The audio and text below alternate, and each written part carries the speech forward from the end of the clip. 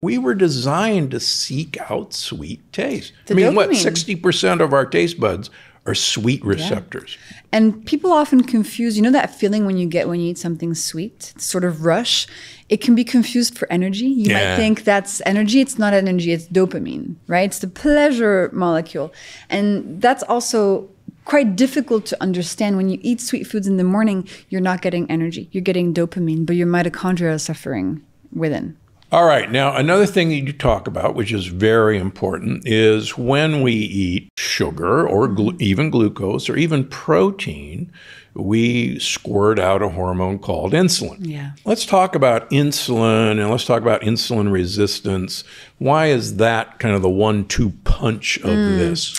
Well, first of all, insulin tends to get a bad rep, but it's actually vital, right? People who don't have the ability to produce it, if they don't inject it, they will die. So when your body experiences a glucose spike, there are a few processes that take place that are not very good for you. So mitochondrial damage, glycation, inflammation, etc. So your body knows that if there's a big glucose spike happening, it should try to get that glucose level down. And so what it does is that your brain calls your pancreas and is like, yo, we got a big glucose spike. Can you grab this extra glucose and store it away? And so your pancreas sends out insulin, fantastic hormone. And insulin grabs extra glucose and stores it away in your liver, in your muscles, and your fat cells. Okay? And that's fantastic because it gets that glucose level down. Now, the problem is that over time, as your body produces more and more insulin to deal with more and more glucose spikes, you become resistant to it. It's a little bit like the first time you drink a cup of coffee in your life, you are awake for 48 hours. That stuff is strong. You're like, whoa.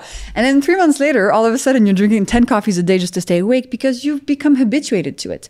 Your body has become resistant to the caffeine. In the same way, you can become resistant to the insulin, right?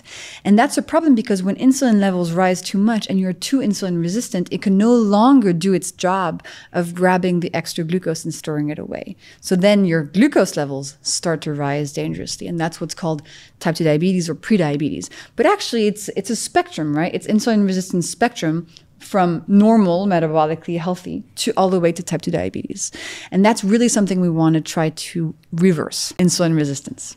All right. So what are the hacks to do that? In my second book in the method here, I focus on 4 most important ones. So the first one is a savory breakfast. We've covered it. The second one might sound a little bit strange. It's vinegar. So a tablespoon of vinegar in a big glass of water before one of your meals a day. Do you know what molecule is in vinegar that has this effect on glucose levels or no? Well, I'm a big fan of vinegars and I love acetic acid. Exactly. And so acetic acid slows down the breakdown of starches in your stomach. And as a result, when you have this vinegar drink before a meal, it can cut the glucose spike of the meal by up to 30%. So week 2 of the method, I introduce vinegar into your days once a day. Week 3, the hack is called the veggie starter hack. That means once a day before a meal, begin the meal with a plate of vegetables. Why? Because vegetables contain fiber. And when we have fiber at the beginning of a meal, it's going to slow down gastric emptying. And so just slow down the speed at which any glucose molecules will arrive into your bloodstream. And then final hack of the glucose goddess method is after one of your meals a day, use your muscles for 10 minutes. So you know how I explained that your muscles are a place where insulin stores extra glucose? Well, your muscles, as they contract, they need energy, and the first place they look is in your bloodstream. They look for glucose molecules.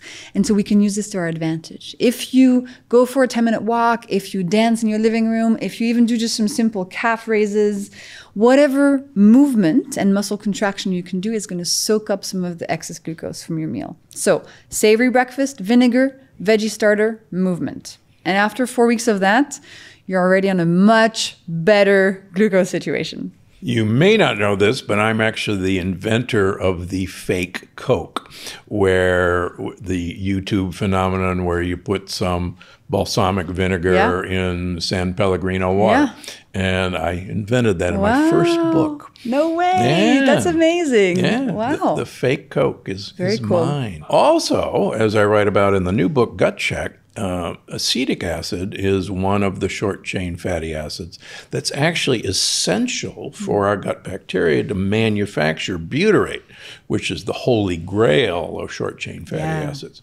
The other thing that I've written about way in the past is, particularly in Europe, people take a walk after a meal. Exactly. Right? Exactly. And there was a really cool study long ago asking people to either take a 10-minute walk before the meal or a 10-minute walk after the meal, kept the calories the same. Yeah.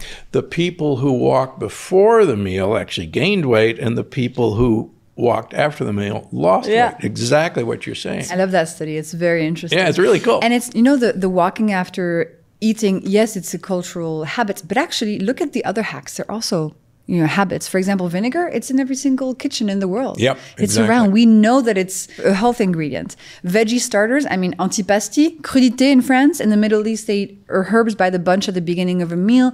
The salad with the vinaigrettes, you know, to start a dinner is so common in Europe. Yeah. This is not groundbreaking stuff. It's just showing scientifically why our habits are so good for our health. Yeah.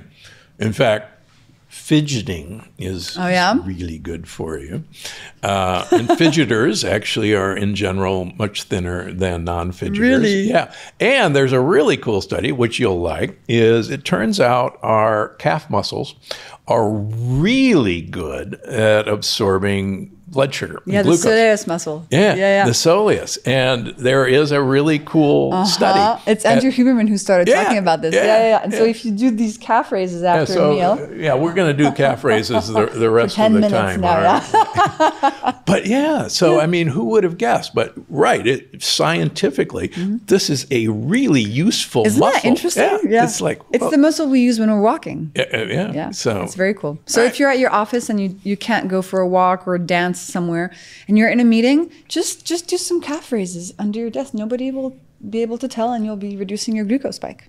Wow, Secret magic. So if you guys, you know, on the next podcast see me doing this, I'm not being impatient with my guests, or I don't have to go to the bathroom. I'm just getting my glucose. And another thing on the fidgeting, I recently learned that if you're scared on a plane and there's a lot of turbulence, if you sort of dance on your feet like this as the plane is moving, it becomes less scary and you feel the turbulence less. So there you go. What great hacks.